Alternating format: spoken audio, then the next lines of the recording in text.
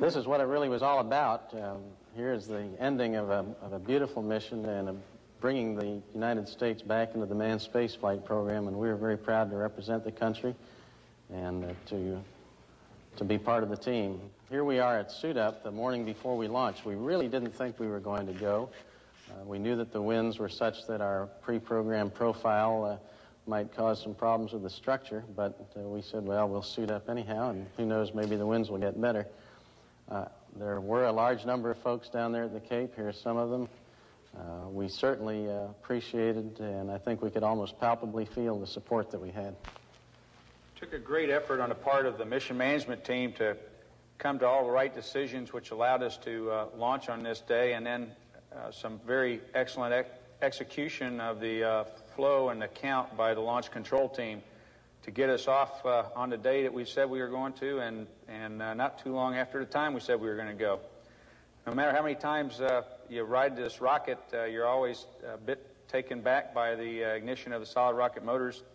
It's quite a ride, as you can expect. This is shown in half speed, which makes it take a lot longer than what it really did, but maybe that's kind of what was going through our minds as we rode through first stage. It seemed like it took a lot longer than it ever did in training. We understand there were a lot of very excited people on the ground when we got off the pad, and then their excitement once we got to the 2-minute point and the solid rocket boosters separated.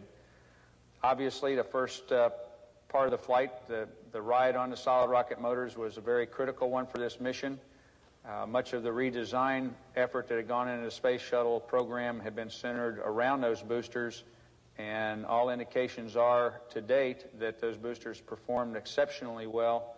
We're interested in the follow-up teardown of the boosters to find out if indeed there are any other deficiencies that we need to look at.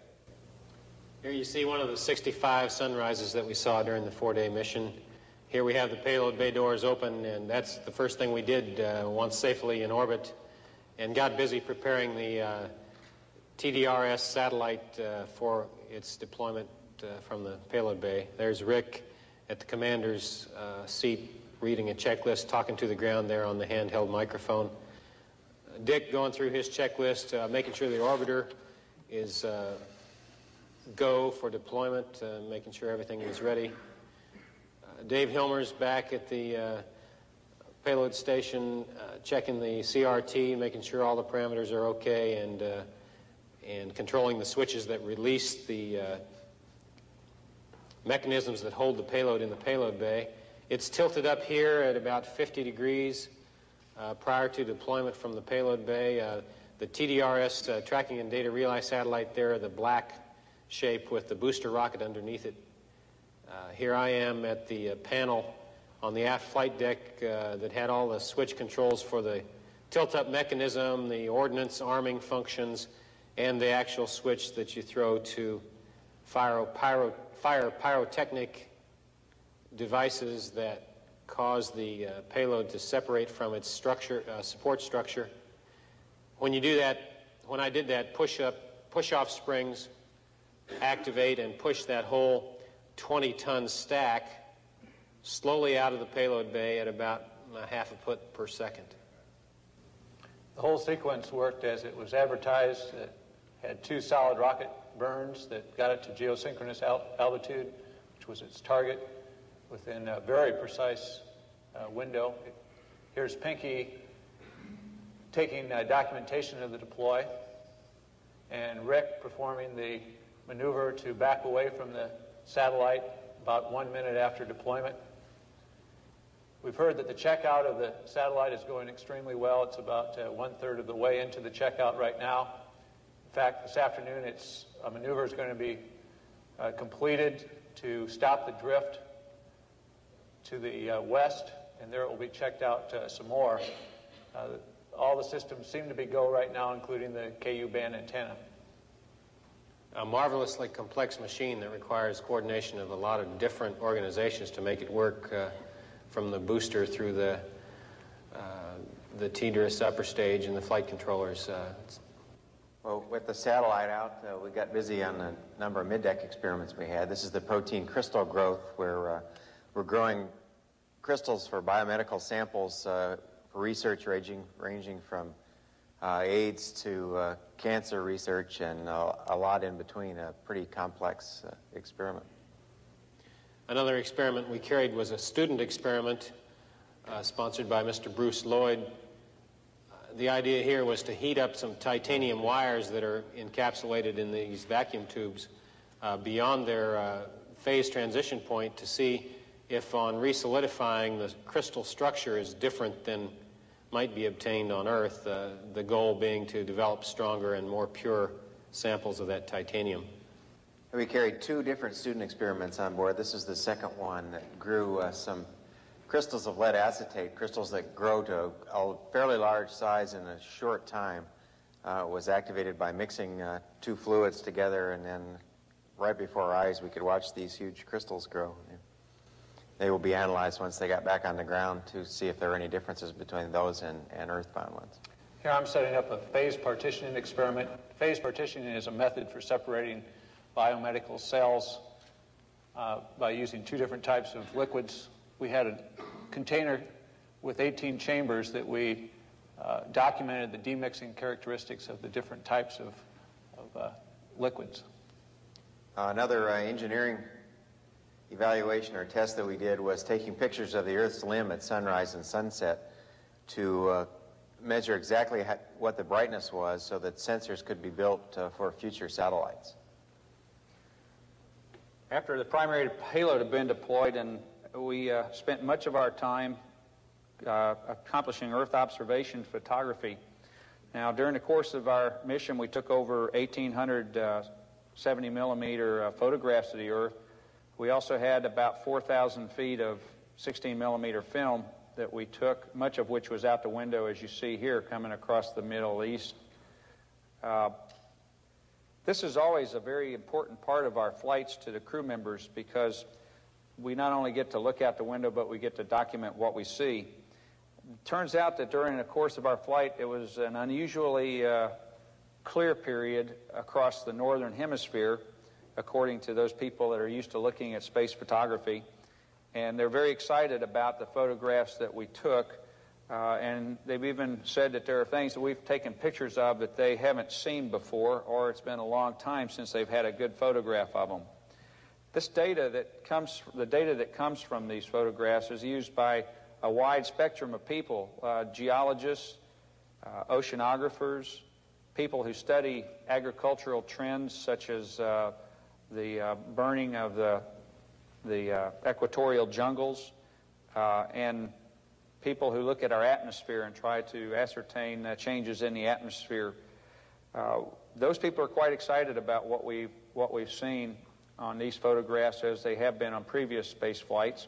This was an exceptionally good pass over the Hawaiian Islands. We had many opportunities to photograph Hawaii, primarily because of the lighting and the time of day that we launched. We probably saw more of it than we did of the other parts of the United States. The equipment that we use is primarily for Earth observations is a Hasselblad 70-millimeter camera, which you saw Mike there with 50, 100, and 250-millimeter lenses. Volcanology is one of the areas that we're always interested in, photographing from space. This is a pass over to Canary Islands off of the west coast of Africa. They happen to be very clear many of the days that we passed over them. We also had several different attitudes that we had the orbiter in, which let us get this particular, one of those attitudes let us get this pass over the Himalaya mountains, looking up into China. This was when the orbiter's nose was pointed to the south. Here's a shot of mealtime. Meals are always enjoyable. As a social event, we play with our food a little bit like we're supposed to, and just get a chance to discuss what's gone on that day and what's planned for the next day. Here's a target practice with an M&M that's out there in the middle, and I think it's a bullseye. It must as the next shot misses by 3 inches here. We do carry up with us some photographs of our families. You see them on the lockers to the left. We also, during one day, take some pictures next to some stickers from our alma mater and so on. But you can see we keep a pretty clean cabin. In the back, you can see the sleep stations that Mike and I used. Had our own fish bowl here. We had eaten most of the fish by this time. Yes. Sometimes you've got to unwind the commander a little bit. This was entry day. You see us wearing the gray underwear that goes under the orange suits.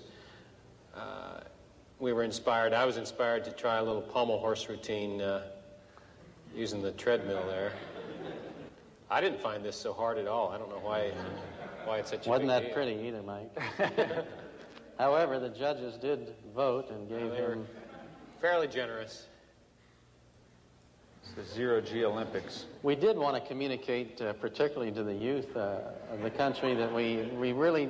This space is a fun place, and even though we went through a terrible tragedy several years ago, we still want to communicate that there are some things up there that are unique. We want to really inspire the youngsters to take an interest. Prior to entry, you've got to get the suits back on again and the seats set up and strapped in. After the luxury of being in a shirt-sleeve environment for 4 days, it's kind of hard for us to crawl back into these things. It hurts just to watch it. But these are the suits that we wore then, both during the launch and during the entry. Turns out to be not much different getting into them on the ground. You can see the pole strapped to the ceiling.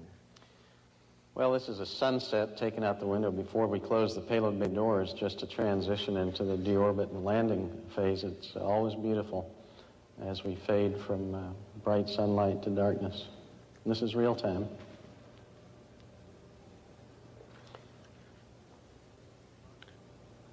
We crossed the western coast between L.A. and Santa Barbara. It was a beautiful day at Edwards, and as we have done many times before, came in overhead the Edwards Lake bed and made our 300-mile-an-hour descent to a flare at about 2,000 feet above the earth, and then Dick Covey, the pilot, did what every good pilot should do, and that is lower the landing gear when we ask, and came down to a touchdown at around 190 knots, about 200 miles an hour. The machine was absolutely superb in performance, cleanliness.